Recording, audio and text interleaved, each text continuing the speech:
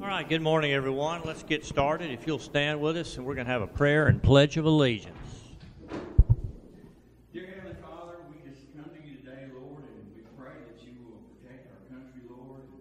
You'll protect our health, Lord, and be with our county, Lord, as we deal with this pandemic. I pray, Lord, you'll help us have make wise decisions this morning, Lord, and guide every move that we make, Lord, for the best of all our people of our county. All these things we ask in Jesus' name. Amen. I pledge allegiance to the flag of the United States of America and to the republic for which it stands, one nation, under God, indivisible, with liberty and justice for all.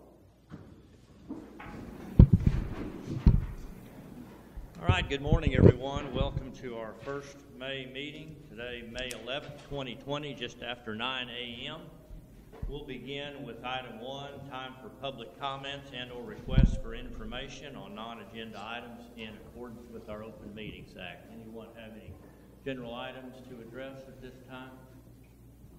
All right, and as we go through here, I'll give you each an opportunity. If you would like to say something on any particular agenda item at the beginning of that item, just wave at me, let me know. We'll try to keep the conversation to a minimum while the commissioners are considering each one of these. Item number 2, consider and possibly approve minutes from our last meeting, the April 27th, 2020 meeting. Make that motion.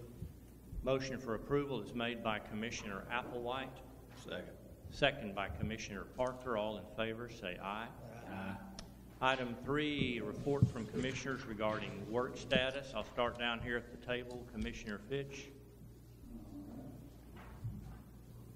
We cleaned some ditches out on 1140. Had a pretty good drainage issue out there that we're going to be working on some more this summer. And we put in a few culverts and some of the cross culverts. We're going to be working on that drainage too, so that'll drain better. We also had some trees down and 2 storms that have passed through since the last meeting on 2730, 1220, and 2470. One down Friday. We've been digging out some base failures and getting ready for some chip sealing on 2500 and on 2916. And my part-time mowing man, Jerry Ward's come to work last Monday, and so we started our rounds of mowing, and we've got most of the Monticello Blodgett area. He's out there mowing. We should finish that up this week. And we did some side cutting out in the Monticello area last week. So that's what I got. Commissioner Parker. We spent all week before last, after the last meeting, picking up trees and all. We had several down in several different locations. Last week we spent most of the week over on 3160 installing some culverts and cleaning out ditches over there. We're in the process today of I had one that's collapsed on me across the road down on 4365, and we started today replacing it, and got another one that's collapsing on 4235, and so we're in the process of getting those installed today, maybe before this other rain hits. So we got called out again Friday on several trees down and on that one culvert down there that had caved in on us. So we had to go do some patchwork on it until we could get to it today. I'd picked up the culverts on Thursday, I guess it was, in Gilmer, and got them here, but we didn't have a chance to put them in. So we had to start that today, and going to try to get them in today before this other rain starts tomorrow. So we spent all the week before last cleaning up the trees and stuff that the storm hit, and then this past week we replaced 2 48-inch culverts, one on 1828 and 3240, and we're process. We got 7 more smaller ones to put in this week. We're starting today getting them, and then we're going to start patching this stuff on the roads again And then we had Friday, we had to go out with, there's 4 trees down between Argo and Sugar Hill and Talco. We had a pretty long day Friday. We had trees down week before that, 9, I think, across the road. And that spent most of the week, and then this week we replaced several culverts and getting ready for seal coating. Who's going to have the first seal coat job this season? Not gonna be me, cause I've still got some work I've got to do and all on my roads. I can't get the weather to cooperate long enough for me to get mine totally ready, so. Anybody else close to ready? I'm close to ready on several little roads. Not enough for 2 or 3 day crew working on it. Okay. I don't have that much ready. Rain got it. Put back. Supposed to rain all this week and part of next week. Yeah. All right, thank you. Item number 4, discuss the Neil Subdivision with possible action to follow. Here in the audience today, we've got Gary Neil. Gary is the one that's going to be putting in this subdivision. And Gary, why don't you just take a minute and tell folks where you've got your subdivision and what you're planning out there. Come on up here. People are curious. Hi, I'm Gary. The subdivision is 30 acres, close to College Road. What is that, 1735? What is that cut through that goes right by Walmart? 4815. Okay, so whenever it dead ends, it'll be right in front of you on the right. It's 30 acres there that we've plotted out. We're going to start with 7 quadplexes. We'd like to start with 2, just because we want to save money, save some money, and see how that goes. And then that'll be phase 1. Then we'll end up with 7 on a cul-de-sac on the back side of it. The front side will have single-family lots for sale. So that'll be the process. Hopefully we'll get going on it with you if you guys like it. Yes, sir. All right. Gary has gone through the process of completing his checklist for our subdivisions. Let me read here a letter from Sergeant Bain talking about this. On or about December 9th of 2019, communication with Sean Napier, Municipal Division Manager of Engineering Services and Testing, was begun in regards to the proposed Neil subdivision. The proposed subdivision is located at 1735 and County Road 4815 in Precinct 4, will be completed in 2 phases. The first phase will consist of multifamily units constructed along a new dead-end road with a cul-de-sac to be constructed on the north side of 4815. These multifamily units will be on 7 lots that range in size from 1.65 to 2.2 acres. This is in accordance with requirements listed in the Titus County local orders regarding on-site sewage. Additionally, Mr. Napier has provided all the required documents and information as required in TAC 285.4. These documents include drawings of the proposed lots and structures and sewage disposal areas, drawn specifying that disposal areas were calculated at twice the amount of water usage volume estimate for each structure as specified by the local orders. I've reviewed all the information and I'm satisfied with the work and findings, and I feel they may proceed with the proposed Neil subdivision. In my communications, I have informed Mr. Napier of the requirements listed in the planning and development procedures as to the road construction and have encouraged that he and his clients meet with Commissioner Jimmy Parker on the matter. So from the drawings here, it looks like I see about 953, call it 1,000 feet of new road. All these documents appear to be in order. It's a good-looking subdivision. What do we need to do regarding this new road? Have you looked at where this is going to be and such?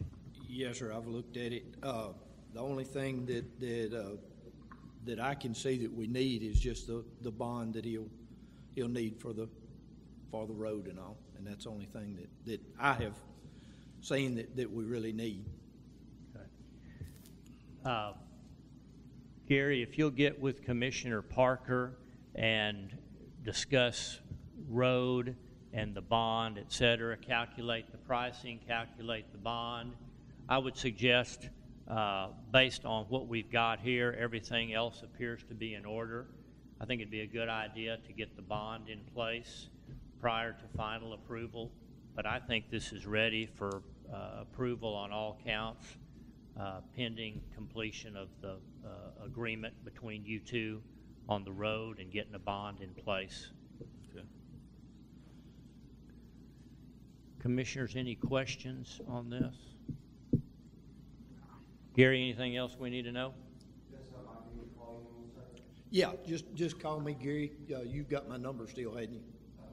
Okay, just give me a call and probably this afternoon sometime if you can or want to, and we'll get together on it. His number's at the top of that agenda if you don't have it there. There's one right here. The one closest to you. If they, when they do widen that road, is that going to affect this subdivision? As far as right of way and stuff? When they widen 1735. Yes, sir. Good question. Are y'all aware of the widening of County Road 1735? Yes, sir. Okay. I believe we've had a discussion with Okay. I don't know specifically how it'll affect where you are. You could always go and talk to TxDOT. They could show you those plans there and specifically, but I think that'd be a good idea. I'm glad you brought that up, just to make sure that that's not going to cause any need to change any of your plans based on what they're doing on 1735. And that project's supposed to start, next year, I'm going to say. Purchasing the right-of-way will begin hopefully latter part of this year, and then construction perhaps in 2021. And The local TxDOT office, TxDOT, the local Mount Pleasant office.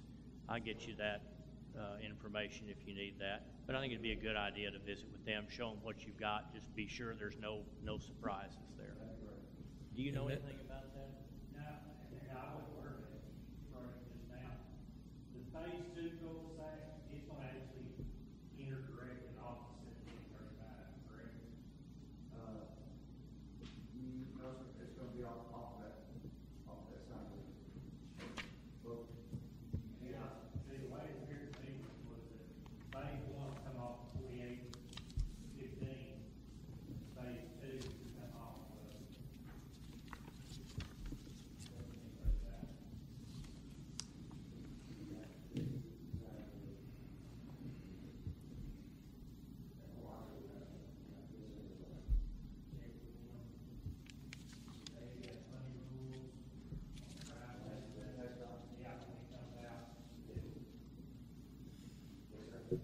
I don't imagine it's going to be a conflict, but it would just be good to know.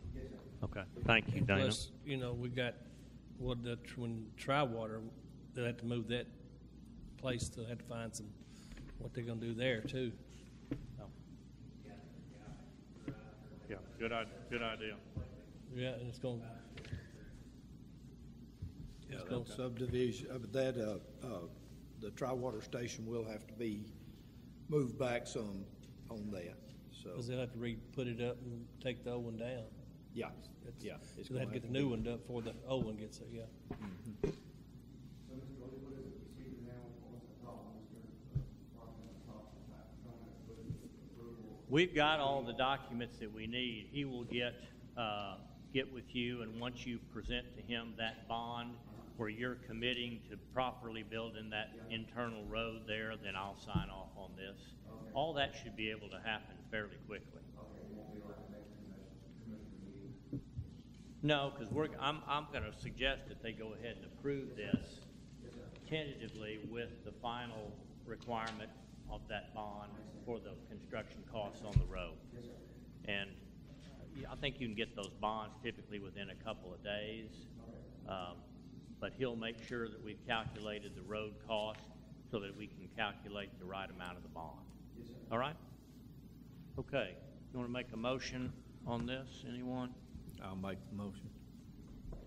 Okay. And the motion is to approve pending the bond. presentation of the bond for the appropriate amount of the road. Okay? Second. Second by Commissioner Fitch. All in favor, say aye. Aye. Item number 5, consider and possibly approve the temporary relocation of the Veteran Service Officer to the former tax collection office at the courthouse annex. Steve and I have had a couple of discussions about this, and I don't think that we're talking about making a permanent move here. Steve, why don't you tell them what you've got in mind here for having your interviews there in Judy Cook's old office? Yes, sir. First off, thank you, Commissioners, for the ability to work remotely during the initial phases of the COVID. I handled in excess of 20 cases from my home during the initial few weeks of this, processing claims and benefits for veterans. But until such time as we have a vaccine available, the veteran population, including myself, are among those that are most at risk, not only age-wise, but many with underlying conditions and compromised immune systems. And if there's a box there to be checked, we check most of them, except for the handsome and debonair part. We haven't got that part down yet. But what I was thinking about is providing some social distancing for personal interviews, much like county clerk has in her office petitions. And I've noticed that there's empty spaces across the street at the annex, the old automobile registration section, that those could be used to provide social distancing and accommodate the needs of veterans seeking claims and benefits. I don't see the need to transfer the technology portion of the office, such as fax machines and copiers and all that, by doing a good job at planning the individual interviews and have documentation prepared in advance for exchange. The petitioned areas will allow that safely. As far as needs of the county, of course, would be access to the facility. I would utilize an N95 mask. It's a little bit different than this. I have one here, but I'll provide those myself for my use. I will require my clients to provide a face covering. I'm not requiring that the county provide it, but it would be one of my requirements in making an appointment with a client, that they bring their own face covering. If that's something else that the county wants to consider, I leave that to you. But the only other thing that I see that we need would be hand sanitation. And that's the only thing I can think of. I would utilize my own laptop for access to internet in case it's needed and transfer of files, but I don't see the need to have the office set up over at the tax center.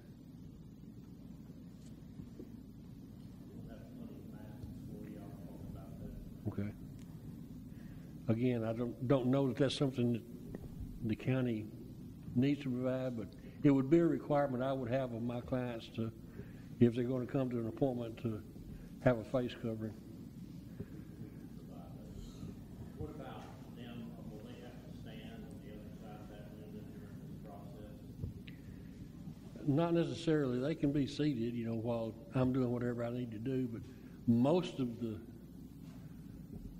time will be in direct communication, because we will have talked on the phone and planned, hopefully, all the documentation that they'll need, and it'll just be an exchange of documents. Explain it to them and tell them to fill them out, bring it back, and we'll proceed from there. Right now, all current appointments are interviews are being conducted by appointment only. I keep the door locked downstairs and try to contain it as much as possible. And I must commend the county on its efforts to protect the citizens as well. Environments like the Commissioner's Court, and Dave and them have done an outstanding job in helping maintain the sanitation around the courthouse and other properties of the county. They're to be commended on what they've done. How often do you have a client there, roughly? I would say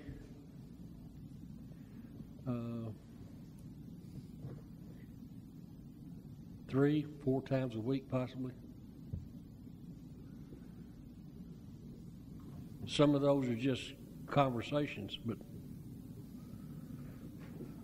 I never know until they actually ring the phone.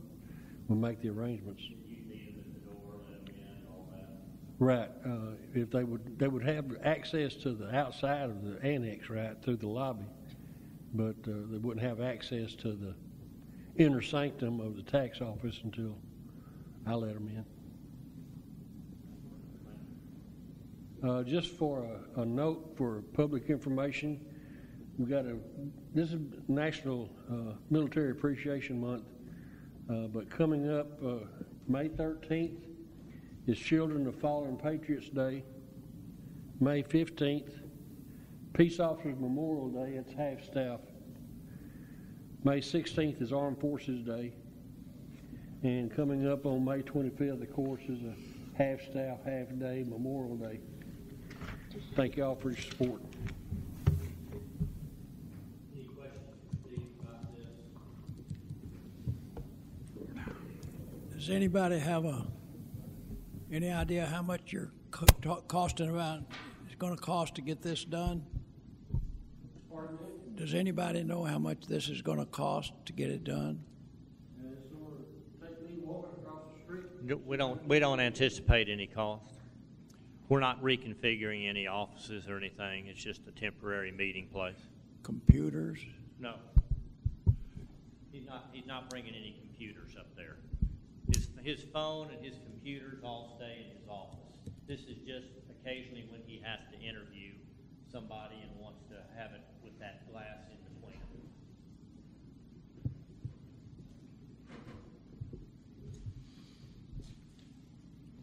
All right, need approval to do this. Make a motion. Please. Motion made by Commissioner Applewhite to approve Steve conducting occasional interviews in the old tax office at the annex. Second. Second, Commissioner Fitch. All in favor, say aye. Aye. Item. We'll give David's. I can't even remember the code on that door, but let's give it to David. Thank you. Thank you. Thanks, Steve. Item 6, consider and possibly approve accepting the sole source purchase affidavit from P2 Emulsions for the following items: stabilizer, rejuvenator, ROC, CWE-2, CWP, and all P2 road primes. Who's going to explain all that? You want to? She's got the documentation. Mr. Fitch, would you get her a microphone? John. We're required to enter into the minutes that y'all are aware. I'm sorry, Mr. Riddle. We're required to enter into the minutes of the court that y'all are aware that we are purchasing items that are subject to the sole source. And that the only thing that I'm aware of at this time is the P2 emulsions. They brought us the information, and we just need to read it into the minutes. And Judge Lee's met those requirements now, so we just need you to accept that. I believe that Mr. Parker is the only precinct that's using those materials at this time. So this is a product that we can't get from just anybody. It's unique to them. Correct. And these are the ones out of Waco? Yes, sir. All right. What does sole source mean? Is that the name of the company, or is that? Now, the name of the company is P2 Emulsions. What does that mean, sole It just source? means they're the only place you can get it. Rather than going through a bid type process when we need this, we know that they're the only place we can get it, so we approve it that way, as they're the sole source provider. Is that right? No, there's other people that provide this. Ergon right out here provides it. They call it a different name. Yes. They have different names for it, but the same products are made by Ergon out here by Walmart. They call it a different name, Mr. Riddle, but these items here are patented. That's the reason why no one else can provide those. Oh, okay. They have some patented, some proprietary method that they use to develop those emulsions.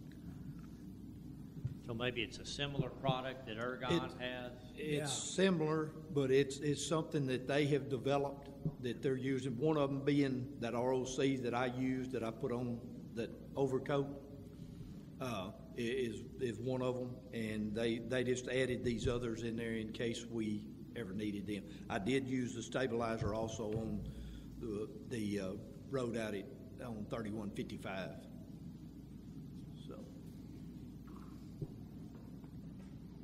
All right, if you all want to approve P2 as your sole source provider.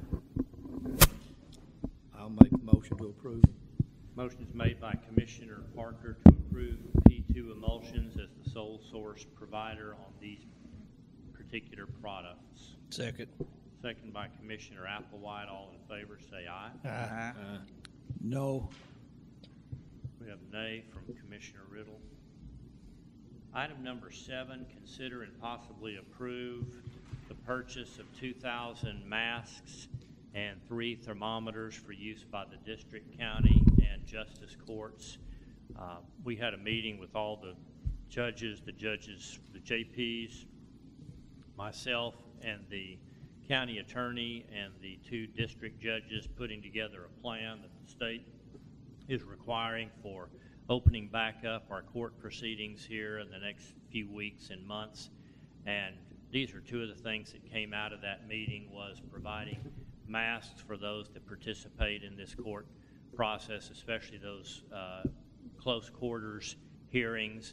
We're holding off on any large groups for a while, but there will be the ability to have some small hearings that are specifically very important to the district judges as those come about. And so they asked me to come up with some masks and thermometers. 1 thermometer for the JPs, 1 for the district court, and 1 for the county court. With the help, those were $70 a piece, total of 3, total of $210.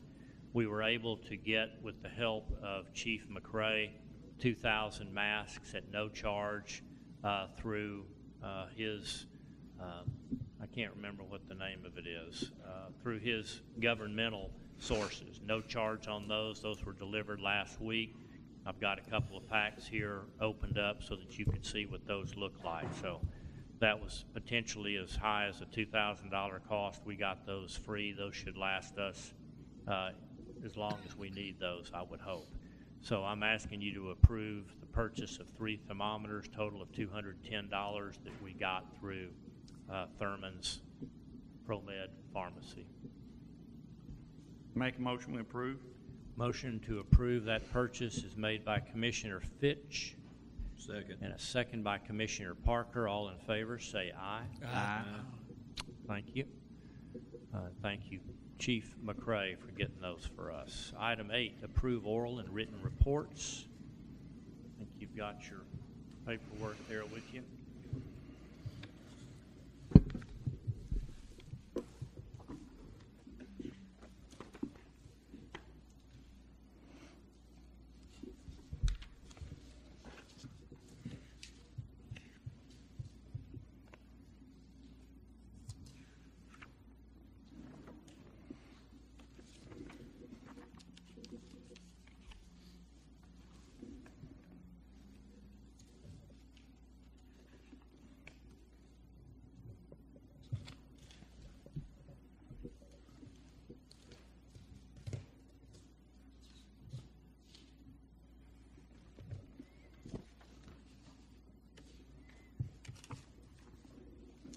Make a motion we approve the report. Motion for approval is made by Commissioner Fitch. Second. Who was that? Second, Commissioner Applewhite. All in favor of approval, say aye. Aye. Let me get you this for your signature.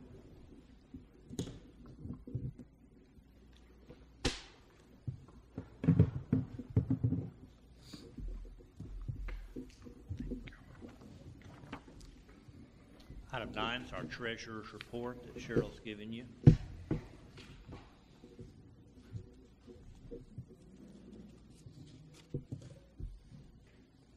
you, ma'am.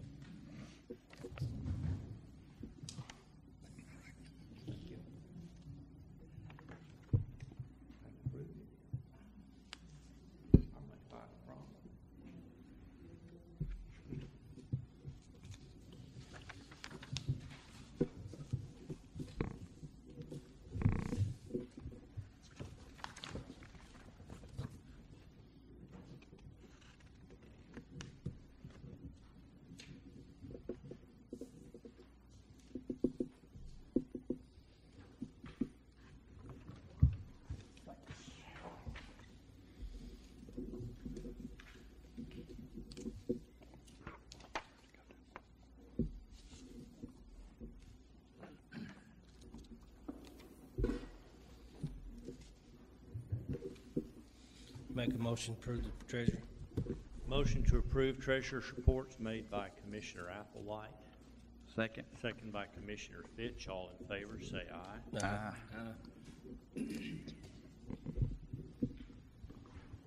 Need your signature on this as well.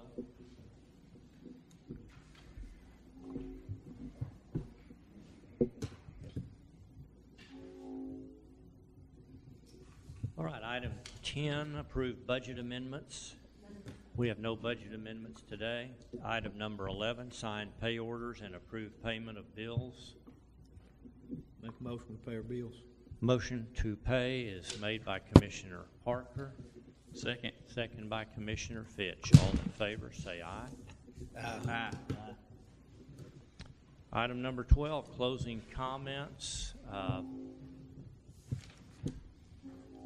For those of you that haven't heard, Willie Williams, longtime great guy and leader in this community, passed away yesterday. So keep his wife in your prayers, please. Willie Williams.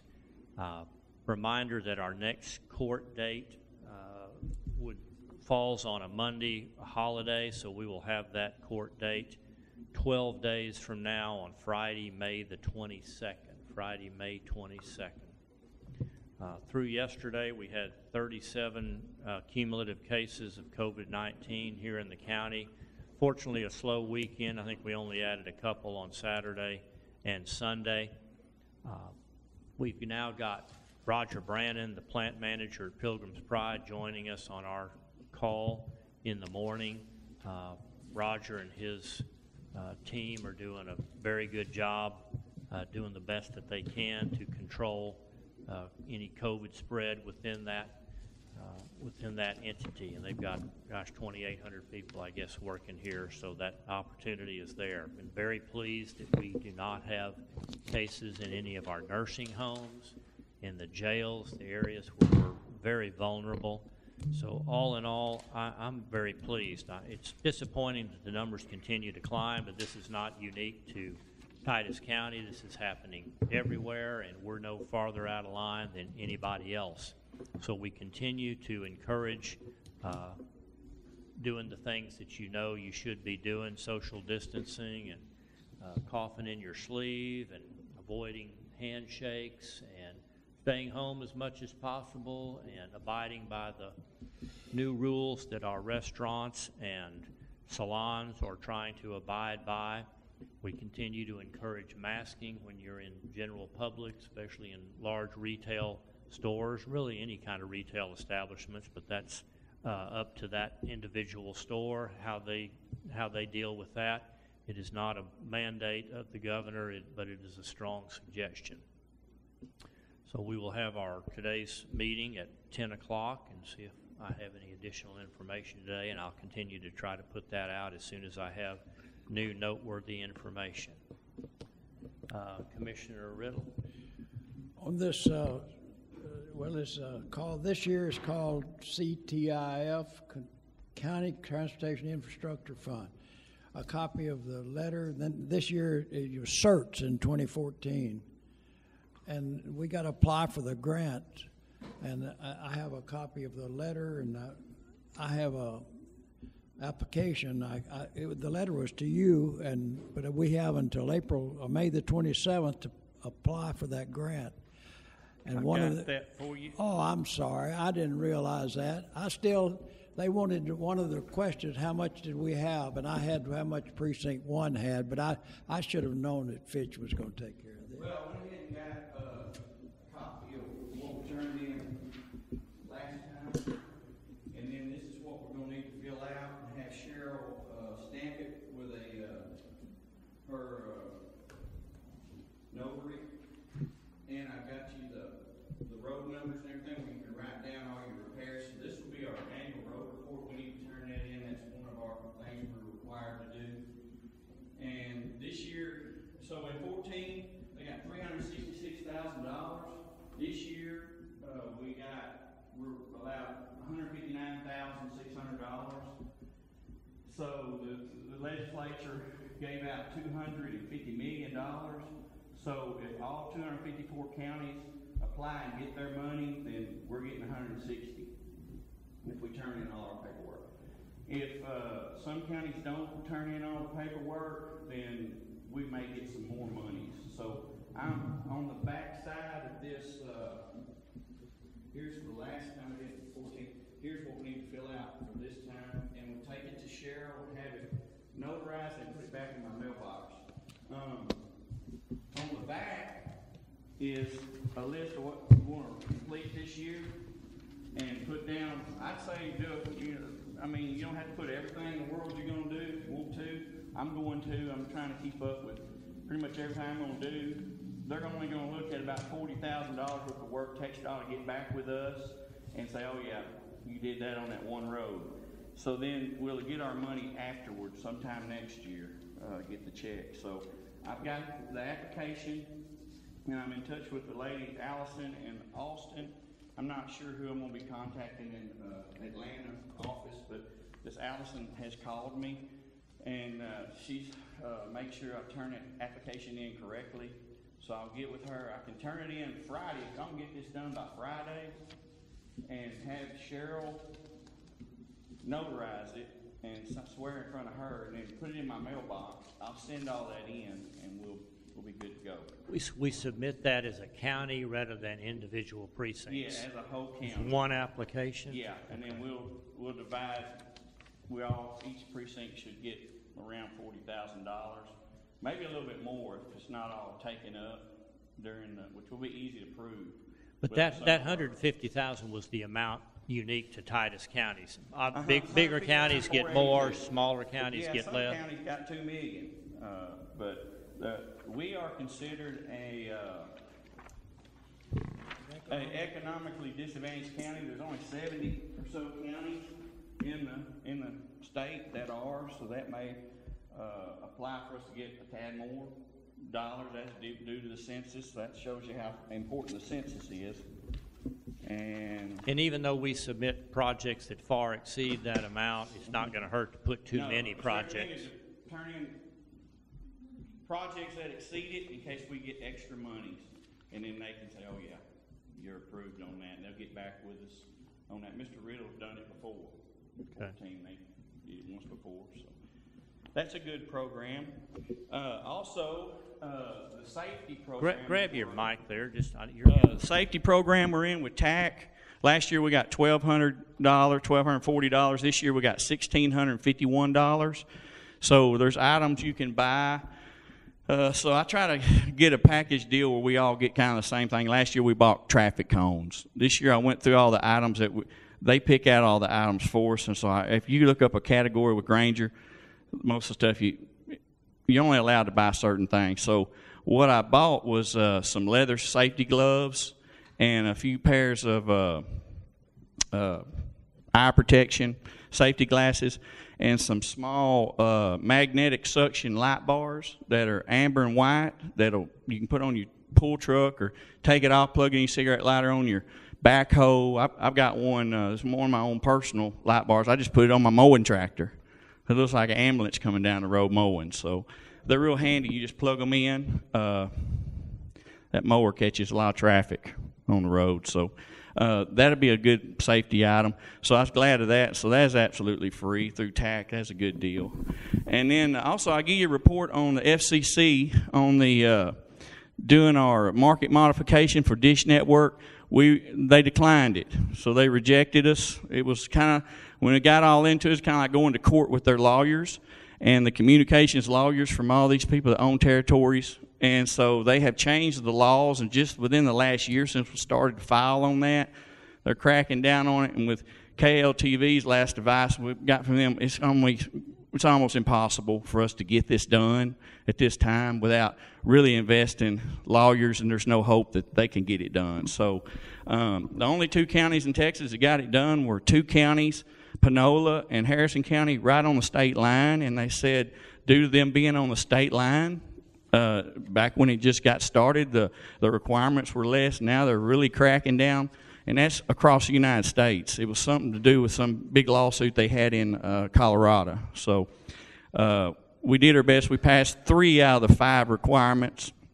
So what I've done since then is contacted my congressman again and senators, and I also got Cole Hefner involved and told him what we were doing at trying to get their help to bring this up with the FCC. And I wrote the White House, so I wrote Donald Trump and Mike Pence. The only person that ever answered me was the White House, and so they're going to take their people from the White House through Trump and go back to the FCC and bring it up. So they're giving me a report on it. I don't know what they can get done, but I went from the bottom up. Maybe I'm coming from the top down. And our argument this time was, due to the pandemic that's going on, we need our local information, for health through news, local news. And so that may be a big plus for us. I don't know. I'm just trying another angle. So that's where that stands at this time. So another thing I want to bring up is y'all probably been chastised too about that we let too many people in our meetings. And it's not a legislative order that we can't allow 10 people in our meeting. It's recommended. But the state law overrules that, so the governor's not going to overrule that. We can allow as many as we want as long as we're social distancing.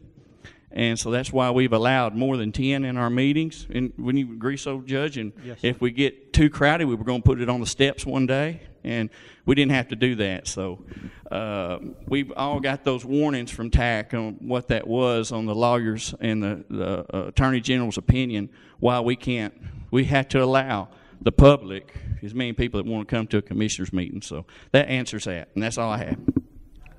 Thank you for doing by that. Friday. Get those by thank Friday. You for doing that and heading that up, and for your efforts on that FCC deal. That's disappointing, but I don't guess that it comes as a big shock to you, and I understand. Now, once I got into it, there's several counties in Georgia who have teamed up with their local architects, like our council of governments, and they're going to try to get some monies together and hire them a law firm and fight a law battle. It's probably $50,000. And there's still no guarantee that they're going to get it. So I'm going to see what they do, just in case something would come up where we could get some help on it. But at this time, we can just wait and see what happens. So.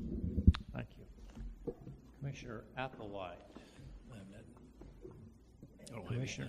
No. I just got a text message. This must be brand new news. Our former treasurer, Debbie Ray, passed away. I don't know if that was today or if that was yesterday. No, it was yesterday or Saturday. Okay. I think it was Friday or Saturday. Friday or Saturday. Services are when? Today? Okay. Services are at 2 today. 2 today. Debbie Ray. Where are the services? Where? East? Where? East New Hope, Graveside. Okay. Thank you all. Appreciate everybody coming. We will close with a motion to adjourn. Make that motion. Motion to adjourn is made by Commissioner Applewhite. Second. And second by Commissioner Parker. All in favor, say aye. Aye. Thank you.